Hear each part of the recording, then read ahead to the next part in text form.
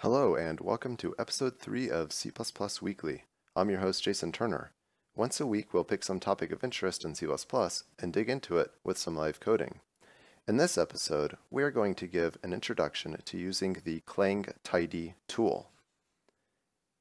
Now if you're familiar with any of the tools that have been released by the Clang and LLVM projects for analysis of C++ code, you might have heard of clang modernize, which no longer exists. It has been replaced or merged into clang-tidy, and clang-check, which also runs various code analysis, has had most of its functionality merged into clang-tidy as well.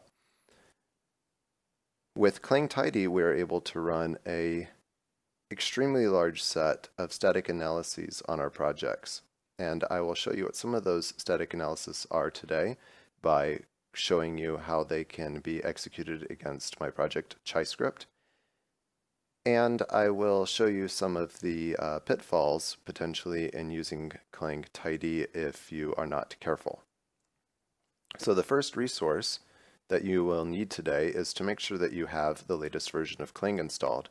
And one reason I'm doing this episode right now is because Clang 3.8 was recently released. So you can, if you are running Ubuntu, I personally have 15.10 installed, can run this command.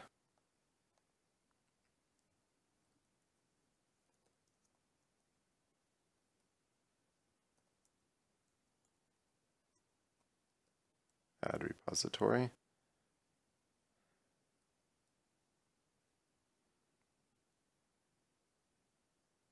Now I already have the repository added, so I expect to get some kind of an error. I didn't. And then after that, you would need to do an update, but also it is important to notice that you will have a signature error if you don't already have the appropriate repository key added. So we can do that, and then we can update our repository sources.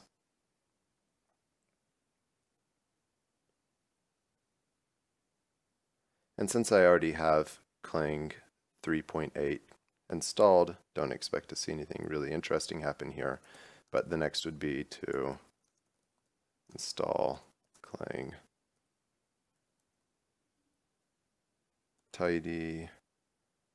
3.8. There, nothing needed to happen. Okay, so now that we have Clang 3.8 installed, we now need to give it some input to run our static analysis.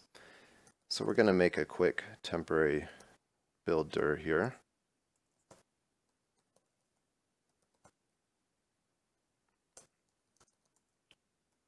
Now the easiest way to run clang-tidy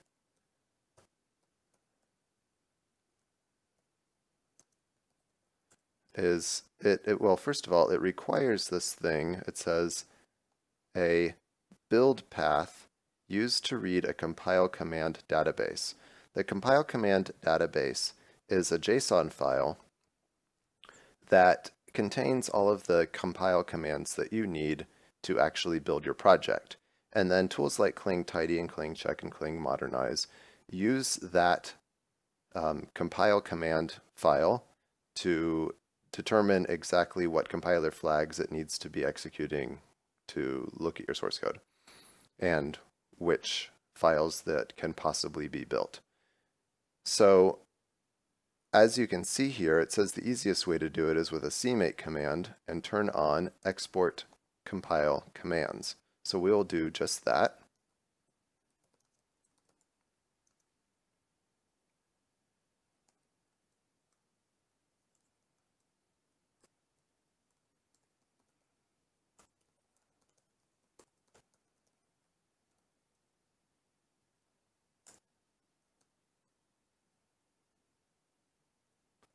And just for completeness sake here,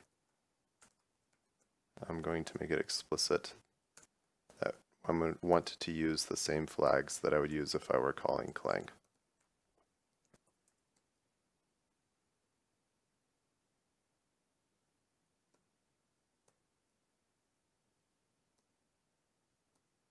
Okay, now that we've successfully run CMake, we can see that there's this compile commands.json. And it has each of the targets that would be built by the project listed out and what command should be executed. Now to get into it, we can tell clang-tidy that we want to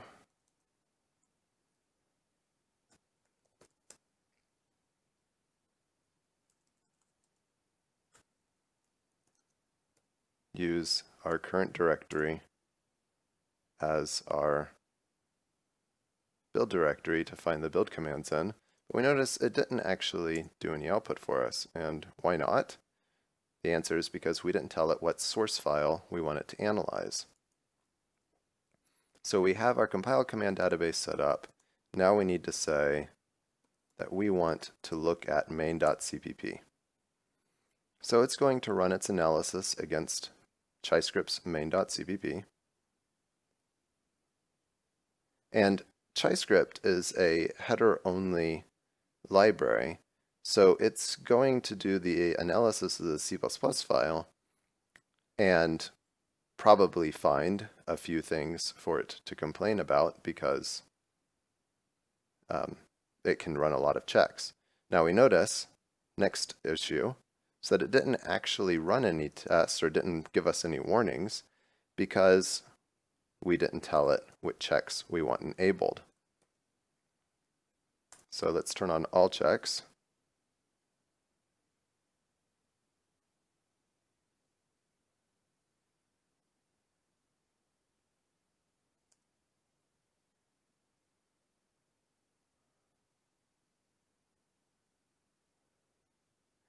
I believe that error is coming just from the fish command shell.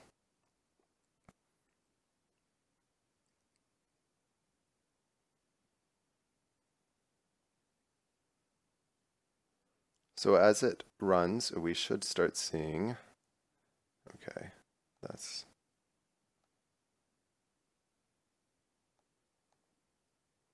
get out of fish in case it's getting in our way. I thought it would be helpful for this example.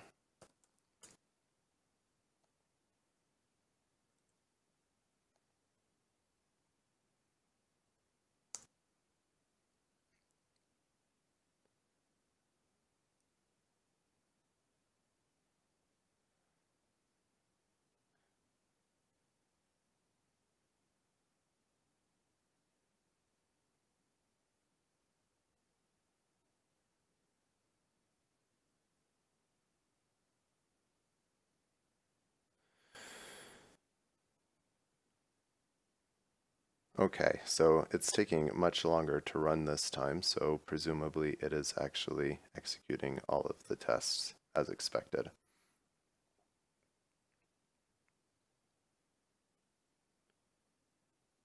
There we go.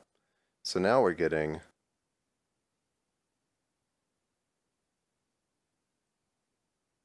all kinds of information back where it's telling us about array bounds, security warnings, and issues in the system headers. So that's a minor problem.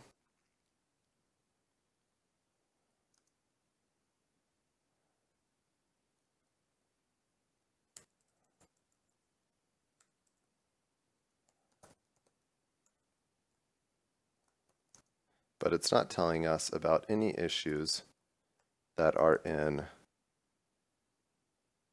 our headers. And since ChyScript is, as I said, a header-only library, it's pretty important for us to get back the warnings from our headers.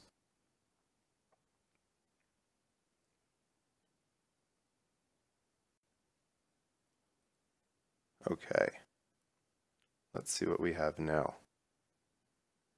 still many warnings from the system headers, but some more interesting things, hopefully.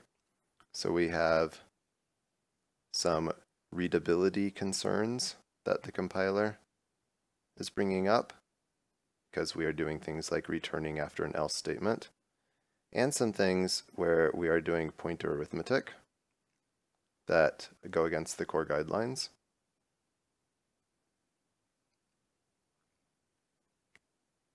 And then also some interesting things like this, which tells us that our namespace is not closed with a comment. And I find that pretty fascinating. It is definitely helps the code be more readable, but it's nothing that I've ever really personally concerned myself with when I've been programming. So now that we see all of these different possible fixes that it might, or errors that it might have, we can actually ask Clang to automatically fix them for us.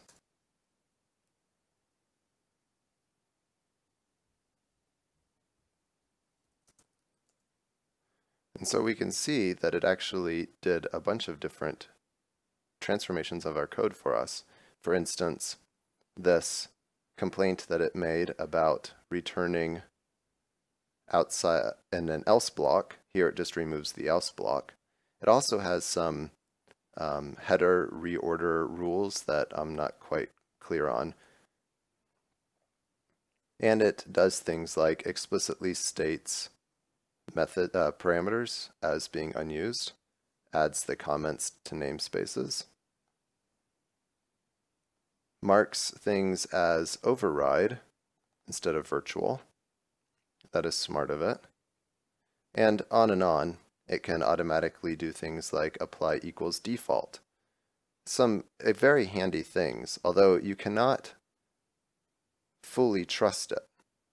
As you can see here, I don't know what it thought it was doing on this particular line of code. So you have to take some of these changes with a grain of salt. This one I like, automatically puts braces around your if block body, but it doesn't properly line them up like you might expect it to. And I also noticed when I was playing with this earlier that if you are to give it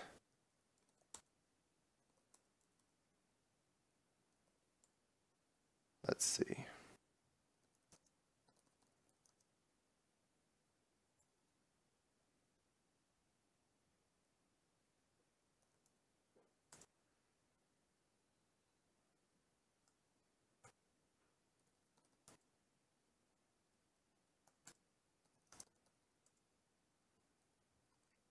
If you were to give it multiple files at once for it to run its analysis on, which is a perfectly legitimate thing to do, you can run into a problem with the fix command.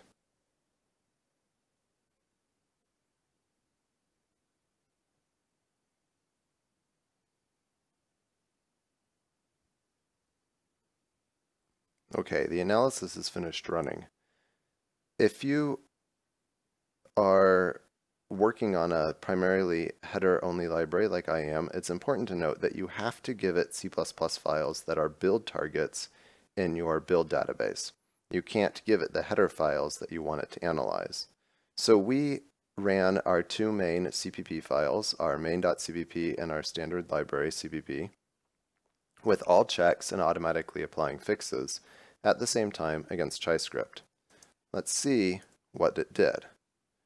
We can see that clang-tidy gets a little confused and tries to apply both of the transformation sets at the same time. So we end up with duplicated and reordered header files that are on top of each other, and namespace comments that are duplicated, and things just don't work very well at all from there. I really wouldn't expect the code to compile. As you can see here, this really doesn't make any sense at all. So be careful if you're running against multiple CBB files to not automatically apply the fixes. And if you are going to automatically apply the fixes, be sure that you look them over yourself. So one last comment before we wrap this up is that you can list checks. So I am running against all checks for everything. And now I don't necessarily care about Google's standards, so I might disable those. And I might not necessarily care about OS X standards if they apply to any of this code.